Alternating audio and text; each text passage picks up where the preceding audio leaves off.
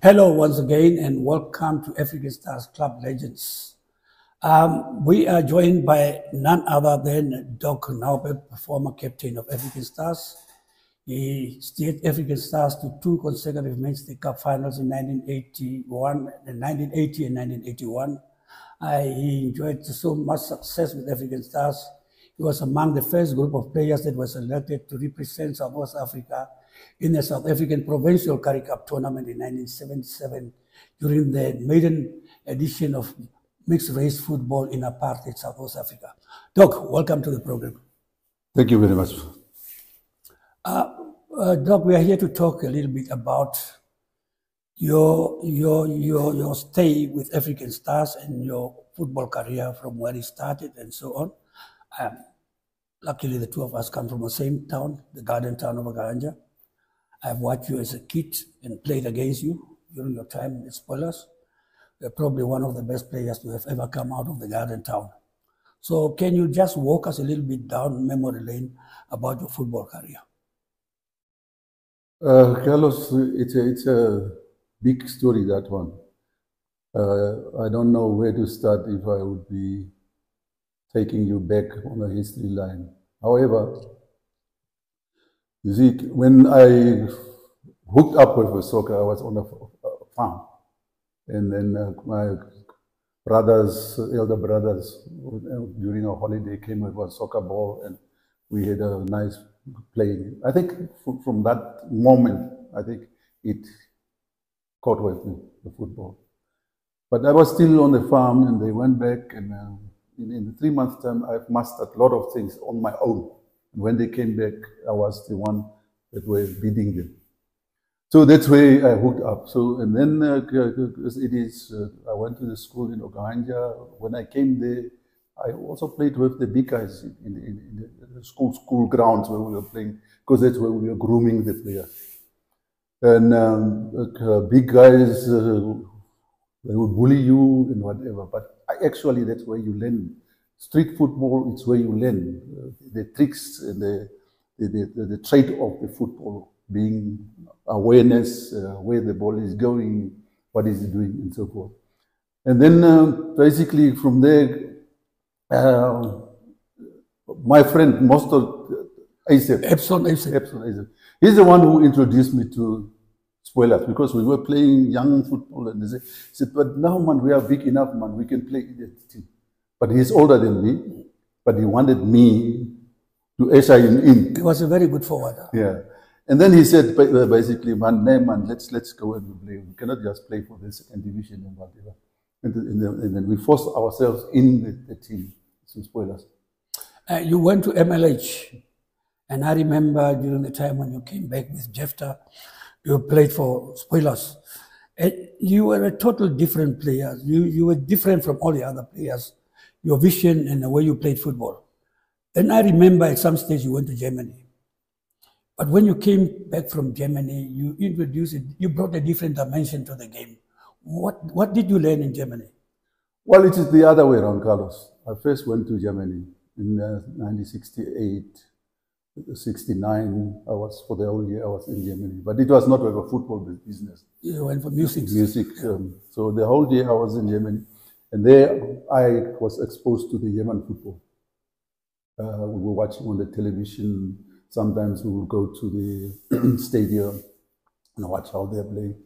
But it's shortly after 1966, which was the World Cup in England. So many of the recaps were on the television about Pele's, Eusebius, and whatever. So that caught my interest very well. And basically, we were not, however, while we were not playing the football there in the Germany, it inspired me.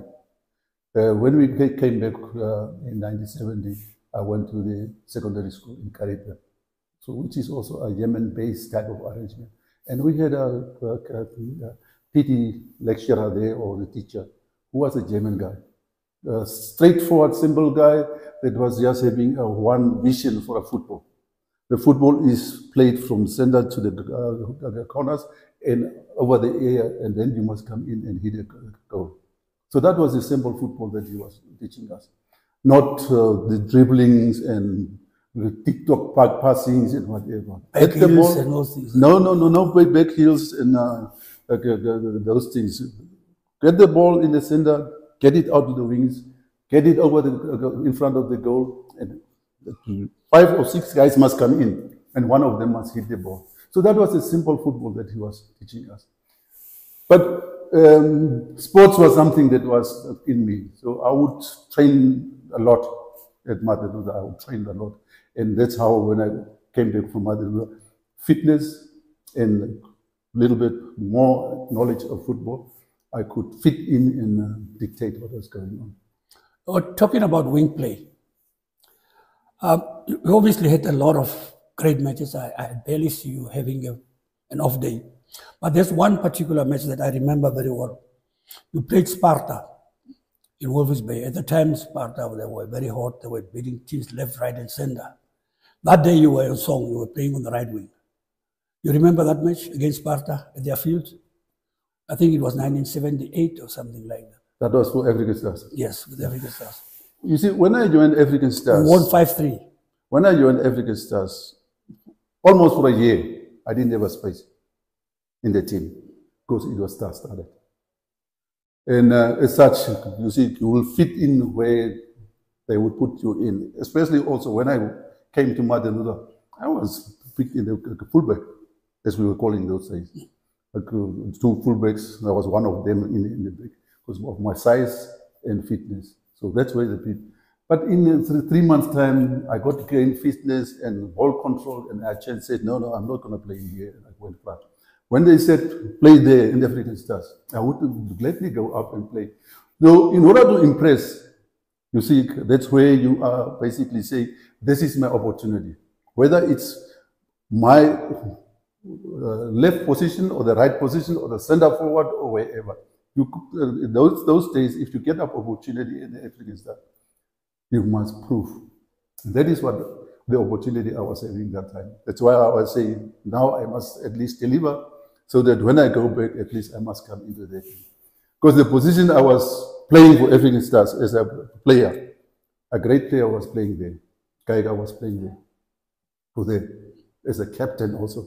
So for me to come in from Okahanja and measure into that position, it was very difficult. So if a position is up, out front, wherever, I will pop in. And even also in my making, if I go to a town like Ketmasop or wherever, if the people are saying, oh, here's Doc Naobeb, he must play for us, you must help us, then they will say, you must play center forward. I will ask him, where is your weak point? We don't have a left wing. I will say, I'll play left wing. Let your best person play in the position that he's playing usually. Let me cover the other positions that are weak, because now you put me in a position, that person cannot play the other position. Now we are weak, double weak. So that's how I basically learned my football on various positions. Now, talking about that match in Walvis Bay, you brought a new dimension into wing play. I mean, a lot of wingers, they used to cross the ball, go down the line and hit the ball hard. But you brought the style of just squaring the ball. You pull the ball back to the midfielders. It's something that we never saw before. You brought this thing into the game. Carlos, my usual position at school was a center forward. So now you are playing with people that are coming from that school that will bring the ball in for you, either on the air or on the ground. Sometimes you play in another team and you play that position and you are staff. Basically, you are staff if you play with other people. You play, let me just mention a name, a person like Kabushi. Very strong player. But when he's having his ball on the left wing, he'll go for the goal. The center forward is 0. So basically, those are the things when you play in another team on a center forward position, you are staff. Because the guys that are on the wings are very strong and they go for goals. Now, being a center forward playing now on the right, on the wing, I would say, now I must support that situation. And this is how I was trying to do it. Say, no, you are out here, your thing is to support. Your thing is to support. Now, Doc, you played for a very long time for African Stars. having played for clubs like Spoilers, Battle Boys, Okahanja Mannschaft, Rembes Katutura, DTS, and Arrows. yes. Now, how was the atmosphere within African Stars camp? Obviously, I know, I also experienced the same feeling as the majority of players came from Okahanja. So what was the kind of a cultural differences like? I mean, it looks like you are a happy bunch of players together. You see, playing for African Stars, deciding to join African Stars was not a big problem for me from Okahanja's side, but it was a problem in Windhoek. Windhoek was a place that was racially... Too tribalistic, ethnic attachments, yeah. And those days, we had a very nasty welcoming from the spectators when we were playing for African Stars. But the camp, the players, I remember you were called all sort of names like DTAs and all these things. Many times. Many names, I don't want to repeat those type of names, but it's coming from my people were calling us those type of names.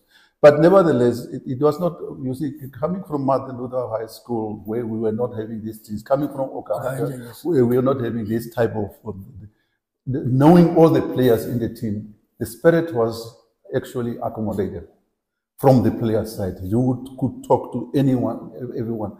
There were some players that you obviously wouldn't know, like Jiva or Kiri, or guys that were from the... They were not from Okahanja. Yes. But they were also eager to play. They were eager to play and will accommodate you in that context. So from the word go, you were just rebellious. You could say anything to them. They could say anything to you. And that is basically that bind us together quickly in the team. However, on the field of play, it will be difficult because then you must select 11 guys. 11 guys that are good. And if you are not good... The best, yeah. Yeah, the best. If you are not good, you will sit on the bench. And those days, replacements were just few. Only in case of injuries. Case of injuries and whatever. So it might be that the whole month you will be on the bench if you are not strong enough. When I came, almost for a year, as I've said, I was on the bench. I was on the verge of saying, no, man, I'm not playing football. I must make a plan. Maybe go to another team or whatever, because I used to play for Rembes Katutura. So I was contemplating to say, man, maybe I must go back. But then always I said, but then I am a failure. I am a failure if I do that. And I said, no, that cannot be. And I said, but what are these guys doing that keep them on the field? And I watched them. Training was like a match for those guys. How you bully yourself into the guys, how you keep the ball, how you are first on the ball, how you get on the positions. Basically, that's how I learned it and said, okay, this is what you are doing. And that's where I basically said, I'll fit into this team. Now, you were among the very first black players who were selected to represent South Africa in the provincials of South African Currie Cup. And then you also played for Okahanja Mannschaft, which was predominantly a white team, and then DTS. How was the integration like, the racial integration between the blacks and white players? Cultural differences and all these kind of things. You think the Okahanja Mannschaft was not actually a team that was in Okahanja already. They had the Okahanja football team, which basically did not have the players. Most of the players, the white players, were farmers. If they are not farmers, they were somewhere else or whatever. So there would be maybe 5, 6 players that were there. And when the idea of playing in the league came, that's when the guys talk about, let us bring these players together so that we are having a team in Okahanja. A decent team, yeah. Yeah, and that's why the name was just a Mannschaft. That's the Mannschaft. And not the Spoilers or Black Beauties or Magic Tigers or Battle Boys or whatever. Yeah. No, whoever was good was welcomed into that team. So the first, basically, all of the guys were young guys. that were playing. Those who didn't play, who have issues, they were not playing. They were not playing. They moved away. I can mention a name like Shorty. Shorty da Costa, yeah. Yeah. He didn't want to play. He was not exactly a very good player anyway. Yeah, but he was a maintainer of the systems and whatever, but he was not a very good player. But he was persistent when he came from, I think, Angola or whatever. He was a good player. He was making things happening. He came from Mozambique. Yeah. I don't know, Mozambique or wherever, we just call him from Angola. And then some of the guys were siding with him and they were not playing with us. But they were young guys, especially the Rapmun brothers. Yeah, yeah. Rapmun brothers. That we also used to play in the DDS together. I know that. I know that. And Rapmun and even the father invited us into his house and say, "This is my team, Manshak is my team." He is the one who sponsored me on the trip to South Africa. South Africa, saying from the first time that Namibia is electing a team in a black I will support you. And they gave me whatever money that was needed to go to South Africa on that trip. And then you became captain of African Stars, probably one of the most successful captains ever in the history of African Stars. Can you tell us a little bit, what was the secret behind the success of African Stars? I mean, you led that team to various victories, and the team was really playing some good football. Carlos, the first thing for a captain is discipline. If you are ill-disciplined, your players will be ill-disciplined. As a captain, you must show some examples of being a good captain, good person on the field. People must be able to trust you. So I thought firstly when the guys say we are selecting you as a captain, I thought this is a joke. And then Oscar said, "Welcome, you are a captain," and give me a tap. So I didn't know, but it's something that maybe they have discussed and say, "Let us do this." And then I said, "No, now I must show as a captain, I must be a frontliner. You must lead by example." I must lead by example. And mind you, we had good players. And also during that time, we had a very young good players coming into it that were just destroying the teams up front. The Jukus, Jacksons, a couple of other guys, the names I cannot call the names now, but good young guys came in during that time. But we had a very good, stable defense line. In the goals, we had Jiva, very reliable goalkeeper. George Karisep, Albert Tihero, Merino, Kiri. Very strong, reliable guys that were defending. So Willie Rita. So we had a strong defense line, and basically the changes mostly were up front, where you were making the changes. You yourself were the one that was coming into there and make the differences when we lock up. You will come in and say, make a difference, and make a run and have a bullet on the goal and whatever. We had also the very short time when I was captain, the guy from Congo. Oh, Zenga, Dodo. Dodo Zenga. Yeah, Zenga Dodo, yeah. We had the Americo de Almeida and Zenga Balinga. Those were the guys that were making the differences with the ball, on the ball, basically. While people are concentrating here, when they are getting the ball, they will make the differences and such. So we had a very good, strong establishment in foundation, place. Yeah. Now you after retiring, I mean, you came a long way with football. You were the first president of the Namibian Football Association, and you went to serve on various committees. You have done so much for Namibian football. Can you just tell us how was it like? I mean, driving Namibia into integration of international football. What was the challenges? I think that was a big challenge. Firstly, there was no constitution. I tried to put together something based on the FIFA guidelines. The biggest challenge was to mold the different leagues that were there into one league. The challenge was how many teams can we have in the Premier League? 24 was a number that was mentioned, 22. My idea was basically 12 teams in the Premier League. That was it. Now, obviously, as a leader and knowing the demand from people, I would go low so that the people can come, so that we meet halfway.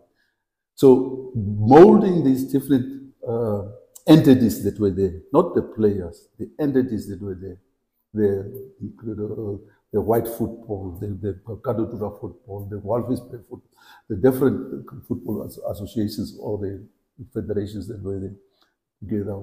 That was a big challenge. Especially, you would recall when we had the interim committee with independence, and Jomo Sono offered to be here on his own cause and to grace the occasion. Some said he's not going to play, he must play. With Franz Beckenbauer as well? Rummenigge and Camacho. Camacho from Spain. Yes. Yeah. And we said, okay, let us do two teams, which is the national team, and an invitational side, so that we can have an invitational side that will play either way. And Jomo offered to be here, and I think the crowd loved him to see him. What he was I remember the match was probably 10 minutes old when the crowd was chanting for him. He was on the bench. Yeah. They have to bring him on. Yeah. So and he scored a beauty of a free. He scored a beauty of for the occasion that was there. So bringing together those entities, the entities of the various, that was a problem. That was a big problem. However, we managed to have a 16-team league, and we started off with that one, and we moved from there. Coming back to African Stars, you played with so many great players. Which players really do you think were exceptional? Carlos, you see, an exceptional player would be, if I can mention in his own, is Jiva, because there was no match for him. No match for him. For me, he was the best goalkeeper I have ever seen in American football. So you will have that. The others, you can, if you are saying, take Kamusi, you will have another player there. If you say Kabushi, you will have another player there that is having a different style of playing. If you say Doc Naobeb, you will have another player that is having a different flavor of playing. So for me, being that person playing in that position and keeping clean sheets that he was doing, I would say he's the one that, in my time, he was the one that I can say he's the exceptional player. The rest of the players, they were good. They were good. The George Curry's Kiri would be playing left back, in the middle, center back. You can put them everywhere, you see. So they were good players that were there. The silent person, Karincha, very good player. He's not talking anything, but you will work your... He does his job on the field, He does his job on the field. He will get the ball from you, either way or whatever. He'll get the ball from you. So many players, basically, the team was exceptionally good, gifted with talent. But obviously, if you take a second goalkeeper to Jiva, it will always be below standard. Yes. Those days. What was the influence of Oscar Mengo as a chief conductor in the middle of the park? And having just come back from South Africa, played for Kaizer Chiefs, what was his, what type of player would you, how would you describe him? I think I came into being an African Stars when there was a threat to Zimbabwe, or where was it? Zimbabwe, they went with flames to Rhodesia. Yeah. And they were suspended. They were suspended. And the African Stars had a shortage of players. Yeah. And that's, I think, that's where the drive came, that I must be also coming in. But Oscar is one of the players that I know could not take losing. So he will run his legs off in order to win. He will do everything that he can do on the field for that 90 minutes. in order to win. That is a kind of Oscar. He's one of those exceptional players. One of those exceptional players, because you're not going to get another Oscar Mengo in the context that we are having. A very good player, ball dribbler, visionary on the field. He'll make plans. Whilst you guys are playing there, he'll make plans. However, he was also a person that was driving the team off the field. He's the one who was making the moves for the team off the field. So he was a great influencer. Great influencer, good player, organized things. If you think what, all of a sudden we find ourselves in Kimberley. I don't know from where he got that idea. We were in Kimberley playing football there. I remember that trip with Bobby Sissing as well. Yes. Bobby was also. So you guys are planning things around here. You think that this is Oscar's idea is already somewhere else. You think African Stars does not have players. Here comes Tonji Majid and the other colleague, bomb in the team. So whilst the things are happening, you will move on to see what can you do for the team, this improvement. 1985, 8 of the country's top teams decided to break away from SWAFA and form the NSSL. I'm sure you were part of that setup. What were the challenges? I mean, because I remember authorities denying the clubs facilities in Hovis Bay and in Windhoek, and they could also not represent South West Africa in the Impala Cup because apparently they were the rebel kind of league. So what were the challenges? I think 1985, I don't think I was playing football. Yeah, you stopped in 84. I stopped in 92. 83, 92, 83, 82, I stopped playing. You didn't play in the Men's League Cup final in 1984. Yeah, no. You didn't play, yeah. What was happening is basically in those days,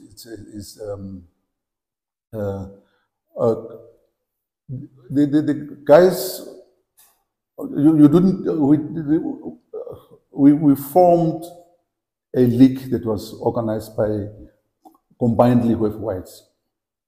And whilst these things are going on, those teams that you are mentioning said, no, we're not going to play into this team. The biggest idea was the money issue. Gate takings. Yeah. Gate takings. We are the ones that are bringing the crowd. Those teams are not bringing the crowd. How can we be together? How can it benefit you? How can we? So even if we go and play on their grounds, our supporters are coming. Yeah. They're getting, so basically, that notion of we are feeding the existing situation with this was the drive. And we did the two type of strong arrangements. I was not part of the breakaway system. So whilst I was we had a Central Football Association, CFA, which I was also chairman once and so forth. So whilst I was not playing, I started playing the casual football with GDS. So that's how I landed in this, just to play because it was casual arrangement. So it was almost like breaking down the football into two sections or whatever. Yeah. Luckily, in the 2-3 years' time, the independence came and brought us together again. Otherwise, we would have had those two strong situations in football further afield. Now, I mean, we all understand that football dynamics have changed quite a lot. And in comparing football from the previous year during your playing time, and I'm sure that now and then you go and watch the odd game or so, what is the difference? Where do you see the difference between, because a lot of things have changed, I mean, diet and the techniques, a lot of things. But in terms of quality, what is the impression of the current crop of players? Current crop of players are very young. They come in very young. Does not have experience of playing football on the streets or in the schools. If you take the school sports today, in the year, maybe they are playing 4 or 5 games, if not less. I'm just talking about Agustino. They might be playing 3 or 4 games. Those years, you will be playing at least 8 games for a high school. Now, a young player playing this small football because playing fields available in the areas where they are staying is non-existent. If you take, for instance, in Okahanja, you would go on the main field and play in the afternoon or whatever. If that is not in the location somewhere, there's an open space where you will have a match or whatever from that section and this section. We used to play a Damaranama type of soccer in Okahanja. You go to that side and you play that match there. The other day, you guys are coming. Other day, you guys are playing against the colors. We had those type of things because that's where you are learning. So today's young players, firstly, there is no field of practicing for them because they must be paid when they go practice. So maybe 10 games that this guy is having. Good player. Now he comes to African Stars to play for African Stars.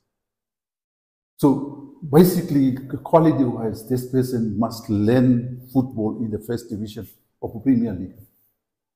And that is the lack that you see when you go to the field. You see, this is a good player, but he lacks purely, not only experience, he lacks talent. His own talent, he lacks his own talent. He's not improving his own talent. He's not strong enough in the legs. He's a youngster. He's maybe 19, 18 years old, but if you see him, he looks like a boss on the field. So when he's boss on the field, there's no discipline in the player. When I'm hearing sometimes from the people, when you replace them, you must now please him. When he's on the bench, you must please him. When you take the players to a game, you must please them. So today's games for players, it's more pleasing games from the management. That's how I see it. I don't know what the managers are saying. It's more pleasing the player in order to perform. Those years we had a love for the game and for the team. If these things are not there, basically, you're not part of it. If you love the game, you will play for any team without any problem. If you love the team, then you will come back to your team and you will play there. Because that is what we are doing. Today, my love for spoilers is still there. It's still there, but I cannot play football, unfortunately. My love for African Stars is there. Because that love must be there from the players. Now, today's players, the love is maybe money, maybe how they are. There's no loyalty anymore. Yeah. There's no loyalty. I don't have. You see, when you are loyal to yourself, you need to develop yourself and say, I would be one day. Let me just go outside and be a Messi in Namibia, and therefore I'm working. You would see when you are having a tournament those years. You will see the Umatis brothers on the road, not with the team. You will see Fosi running his kilometers or whatever. You will see African Stars in camp. They will see them running from Lions Motors to wherever. It was a long stretch. Huh? You understand? Okay. That discipline to get yourself ready. And if you miss the Lions Motors, you know that basically you're not going to play. You're not going to play. You will be on the bench. Yeah. You will be on the bench. So these are the things that we're having. But after Chedugo, may his soul rest in peace. Was not a good runner, long distance, but he will come. But you need him on the field. He was very lazy when it comes to running long distance. Yes, very lazy, but he will come and he will do. But when it's a speed game on the running, he was the first. And on the field, he will show you what he can do. So those are the things that were happening that you will have a team.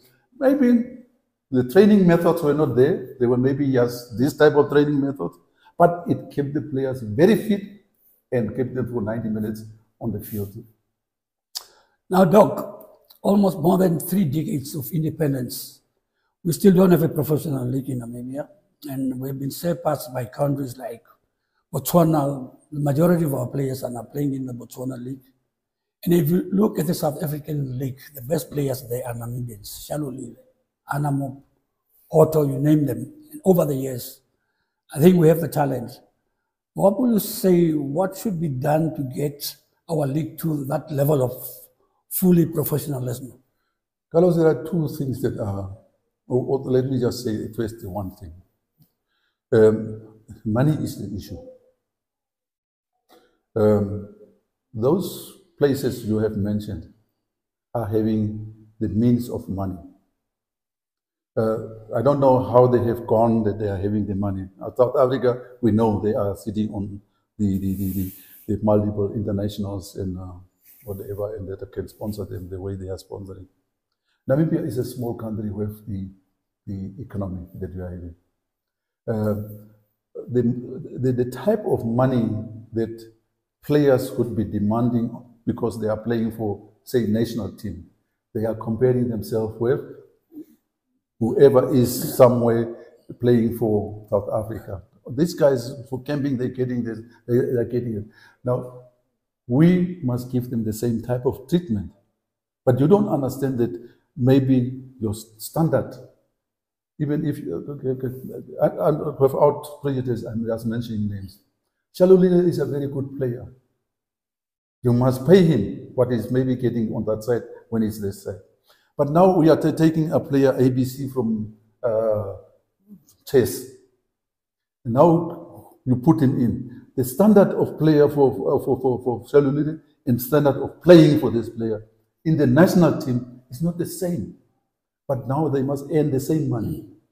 And if not, then there is a problem. Now that mind basically is the one that is killing us. Money is the one that is killing. Now how do we go about to make money into it?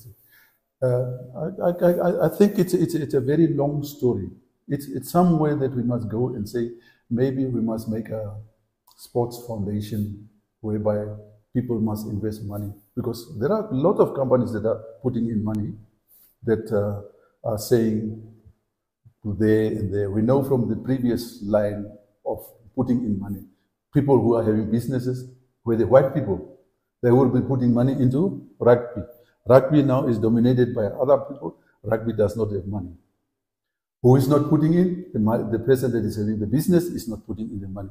So the sport itself is not in a position to generate the resources that we are saying that they need. There's no way that you will have a sport that will generate the resources that the players need in order to compete with the other side that they are getting. When you pay the national team, I'm just talking about the national team players.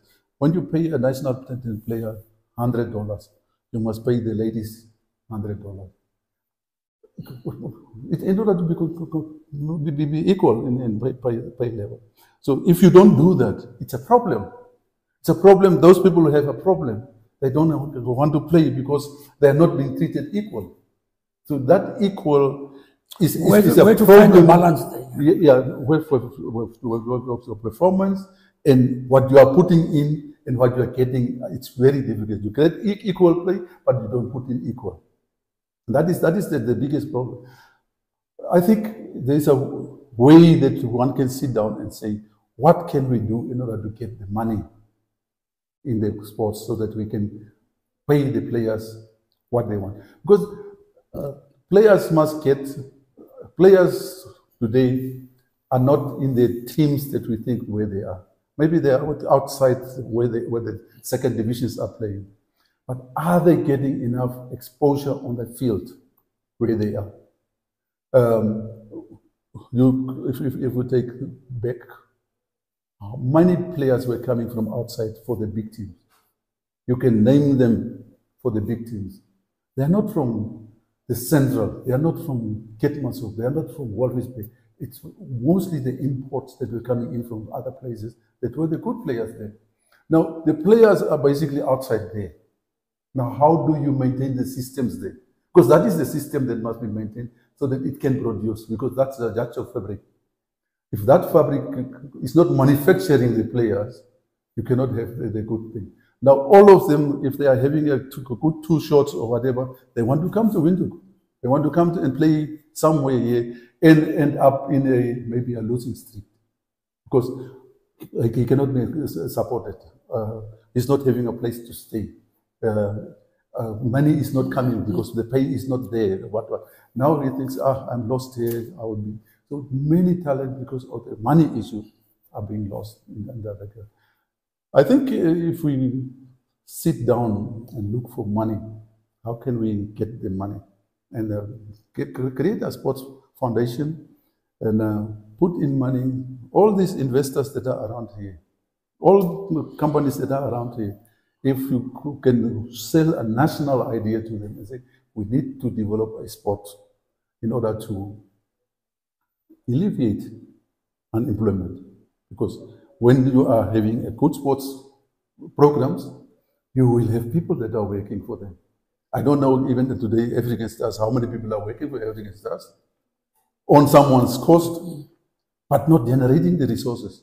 African Stars is not generating the resources that it needs to resource the players or maintain the system of African Stars. Now, if there is a pot which will say we are having these things so that when African Stars is playing in the Premier League, you get the resources. You know what they are doing in England? When you are promoted to the higher division, you get a chunk of money in order to maintain yourself into the system. Here you are from Epukiro, you are promoted to the Premier League, you come as you are. You come here and you compete with African Stars that is established into this system, and you are competing. 2-3 games you are bombasting African Stars, and then you are missing. You don't turn up for the match in Cape Maso. You don't turn up for the game in Okahanja. Because of resources. And that is the big problem that we are sitting with. If we can address the issue of the resources, I'm not saying everybody must get the millions that is there, but at least a standard type of resourcing so that the Football Association can say, I'm in charge of these things. Talking about resources and money, there is this Stone Age culture of community clubs. Now, if one has to look back, most of the successful teams are clubs that are owned or that have been taken over by people with deep pockets. And look at Black Africa today.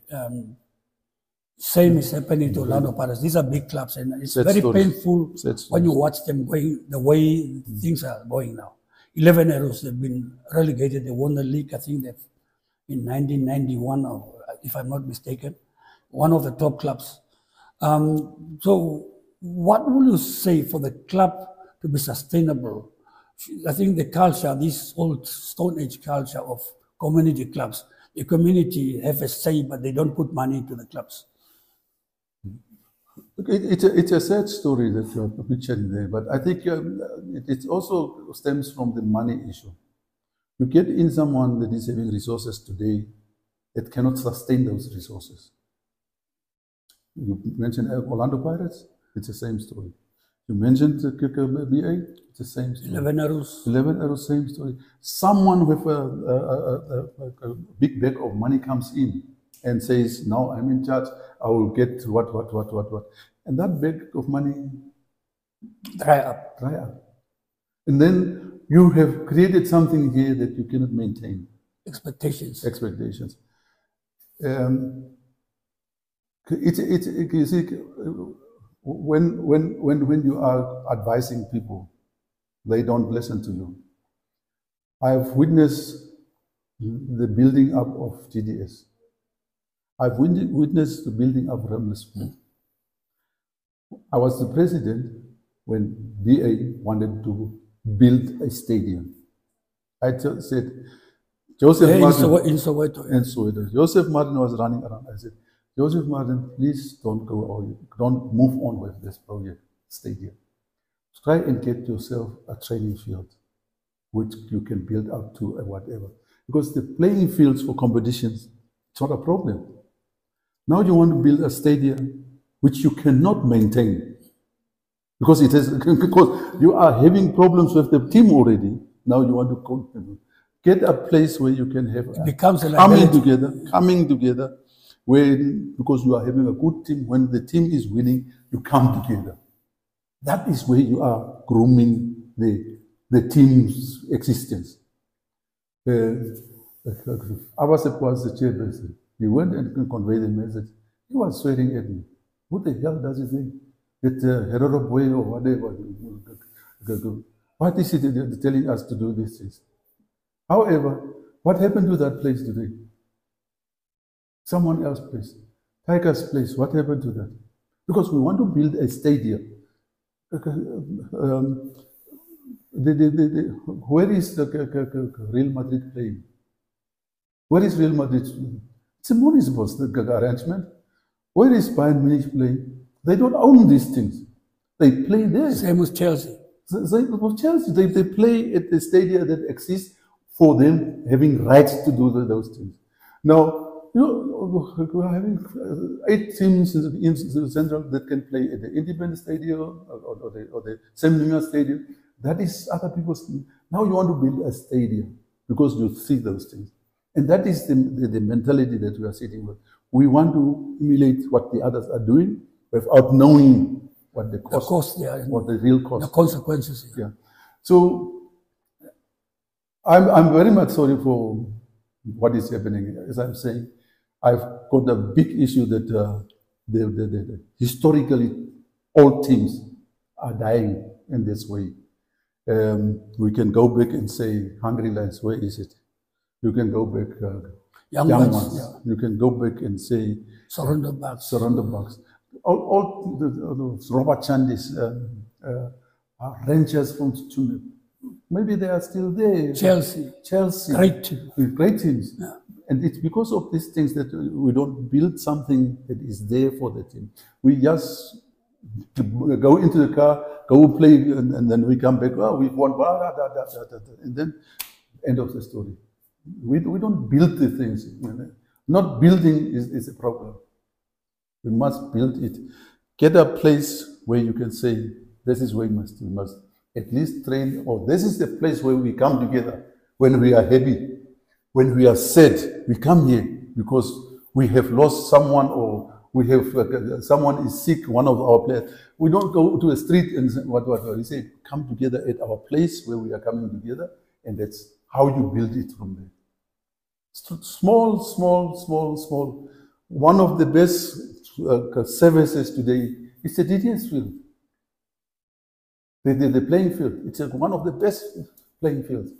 I have not seen for a couple of months SKW because that was one of the best. One of the best. The surface, and it's small building with other entities that are making the money for you for that type of arrangement.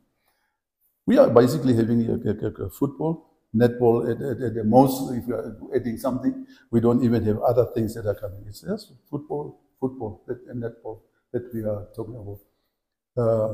Netball in clubs, I don't know whether it exists.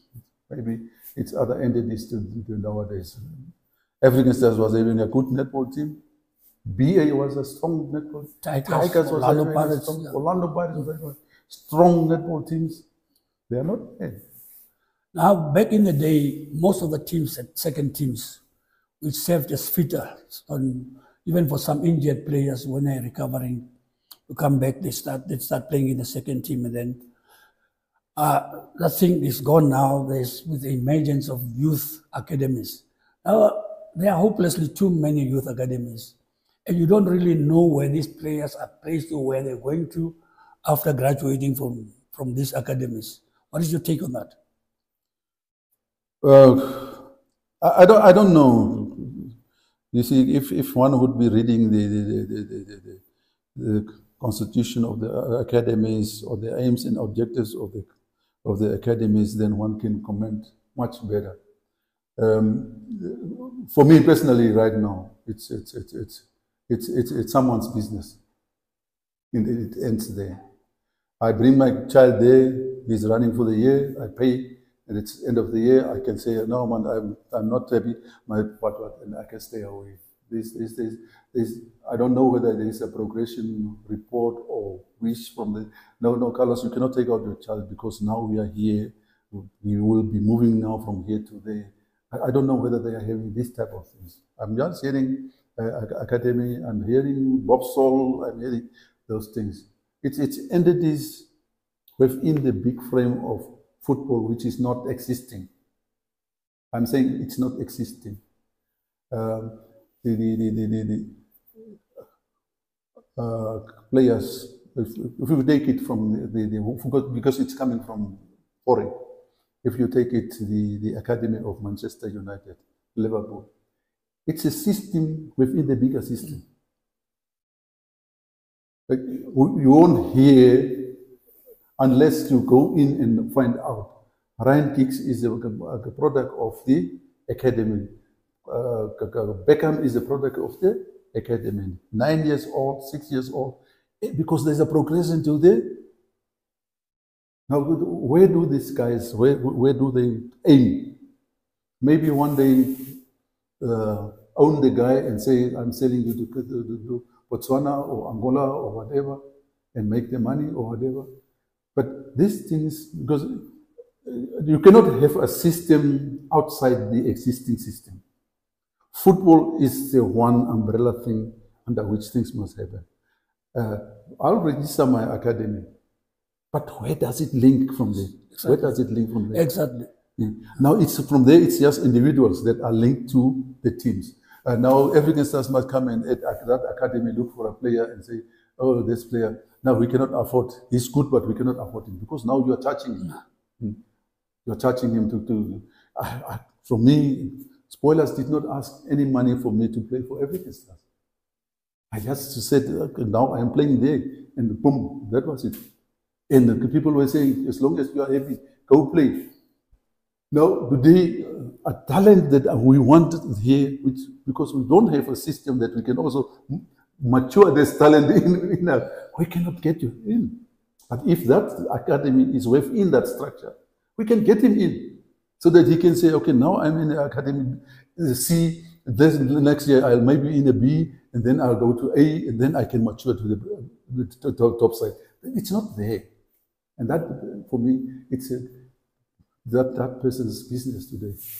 Well said. And with that, we've come to the end of another edition of African Stars Club Legends. But before we say goodbye, we want to send our condolences to the bereaved family of one of our Stars legends, Albert Karumbuka, the man who scored the winning goal in the Davis Finishers Cup final against Black Africa in 1975. May his soul rest in peace.